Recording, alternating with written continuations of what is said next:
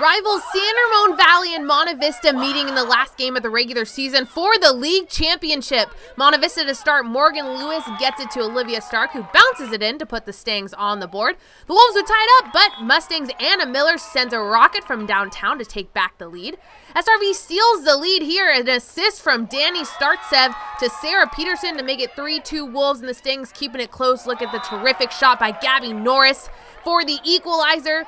But another great shot here, it's SKYLER Jones this time, bouncing it in for the Wolves. It's 4-3, but MV dominates the third quarter. MELANIE Lewis connects with Stark in the hole to put the Stangs up 9-8.